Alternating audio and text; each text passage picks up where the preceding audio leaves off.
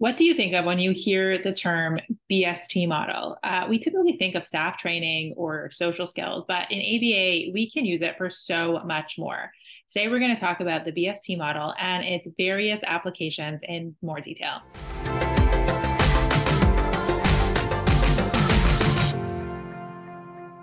Hi, I'm Shira. And I'm Shayna. We're behavior analysts who create weekly content about how to teach children with autism so that they make real progress.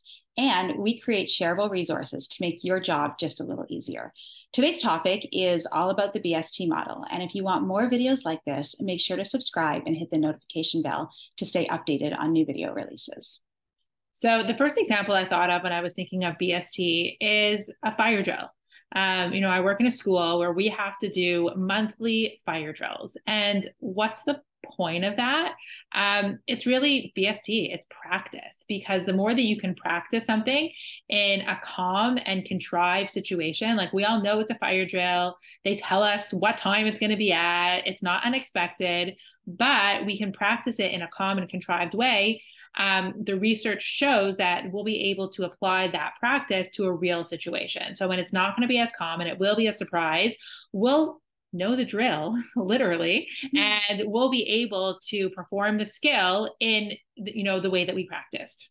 So let's talk about BST a little bit more. So BST firstly stands for behavioral skills training. And, when we first think about behavioral skills training, it was introduced as a staff training module. And we've talked about it before in previous blogs on how we use it with our staff. So go check out those blogs. But there's 4 parts to BST. And the first part is instruction. So it is really telling us, like, why do we need this? So in staff training, that's really important, right? Like, look, we need this because we're teaching this skill to this learner, or this is important because of blah, blah, blah. But when you're doing this with a learner, like for instance, fire drills, this is important. We need this in case there's a fire. So you would give that instruction at a level that the learner can understand, and then you would model, this is how you do it. Let me show you, or, hey, let's do it together. Let me show you how we exit, how we, do this in a very calm way. It's okay. The bell's loud, but it'll be okay. Let's practice. So that's the modeling piece of it. And I got ahead of myself. We've got rehearsal is the third part, and that's the practicing piece. Rehearsal is really about practice, practice, practice, practice. And then there's the fourth component, which is the feedback. And the feedback is just about saying, yeah, you know what, you did this really great, but try this. And you don't want to give too much feedback. You only want to give, like one thing that they can focus in on to do better on next time, because if you give them too much, it can be overwhelming. So those are the 4 parts really quickly. So you've got your instruction, your modeling, your rehearsal, and your feedback. But let's talk about that with respect to some ABA programs. Yeah, so I want to talk a little bit more about that rehearsal piece. I think that we forget how valuable practice is. There are so many times where our students need to show skills in the moment, and we whip out all of our tools, and we have the visual, and we have reinforcement, and we have prompts going in and supporting them to show the skill, but we forget how important it is for them to practice that skill out of the situation. So if we're talking about a student being able to engage in some sort of calming strategy, and obviously that's going to be most effective to use when they are upset about something or they're feeling dysregulated.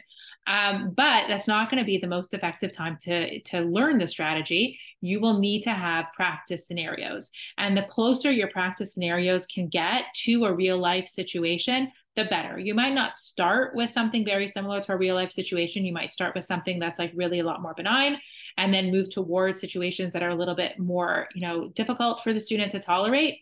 But you can't forget those practice situations, because that's when they're learning the skill in order for them to be able to generalize it to a more difficult situation.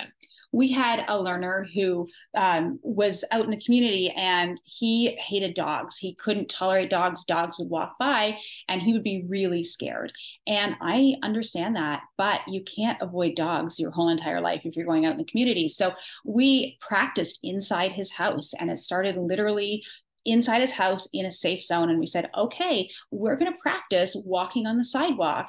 And just what would you do if a dog walks by? Let's talk about some things. So we talked about it at first, and then we actually role played. And I think he got one of his stuffies off his bed and we put it on a string that was like a leash, and he got all into it. And it was really cool. And the therapist pretended to be, somebody walking a dog. And, he pretended in a safe spot in his house to be able to say, no, thanks, I don't want to pet your dog. He also pretended to cross the street and walk a different, walk on the other side of the street. He also pretended to just jump back onto someone's grass. I think it was a piece of his carpet, and, let the dog walk by.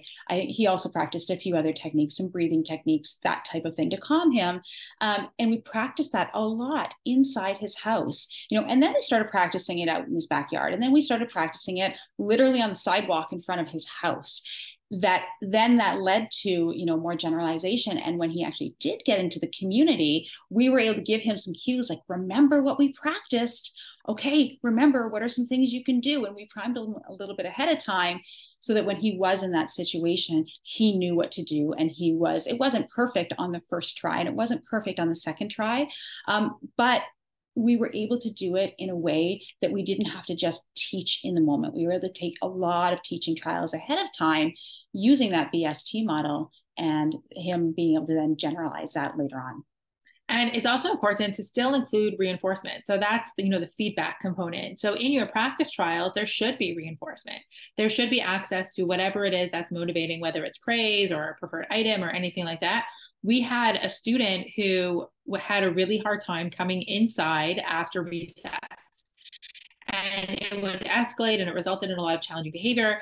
And it was hard to, in that moment, bring out any kind of tools like reinforcement and things like that. So what we would do is create practice situations before he would even go outside, where before being allowed to completely play in the playground, we had to do 10 practice situations of coming inside from recess. So we would practice that 10 times. He would access, his reinforcer 10 times to be able to really, intensively practice that skill. And then he was able to go and play. And we found that it really did help with coming inside at the ends of recess because he had practiced that skill so often. Shira mentioned social skills, and BST I use a lot when teaching social skills, but so many times, there's different videos, that exist, whether they're YouTube videos or, Model Me Kids or everyday speech videos or any other video modeling series. And a lot of times people will have, kids in a social skills group or kids one-to-one watch these videos and then say, hey, there's the social skill. Okay, now go out and do it. And it doesn't work. If people are watching these videos or these video models and that's all they're doing, that's not enough. We need to have them practice it over and over and over again. And then, like Shira said, give that feedback, give that reinforcement, for the positive things, and maybe give one type of corrective feedback so they can do it better next time.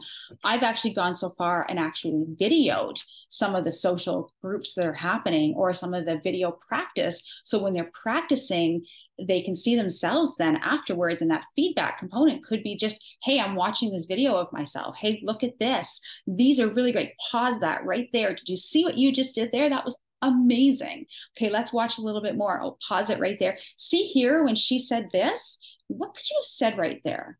You're right. You could have said that. That's amazing. Okay, let's keep going. Whoa, but that was incredible. Giving mainly positive feedback, but when they're watching themselves on video, that's feedback. They can critique themselves. And the research really supports that rehearsal component as part of the model. If you think of something like social stories and things like that, they may have some other components of this BST where you're getting the modeling, you're getting the instruction, but you can really make it a better way to teach according to the research by incorporating that rehearsal. So if you want to use a social story or a video model or something like that as the modeling component, that's great. But don't forget to incorporate that rehearsal component for any one of the skills that you really want to see more of. And not just the rehearsal, but the rehearsal at a time where it's calm, it's quiet, it's contrived, and you can slowly bring them closer and closer to that real life situation. You bet. So, we have a blog on BST right now. It is more about staff training, but if you want to dive into the world of BST, check that out. And there's a few blogs that we've written on the BST model.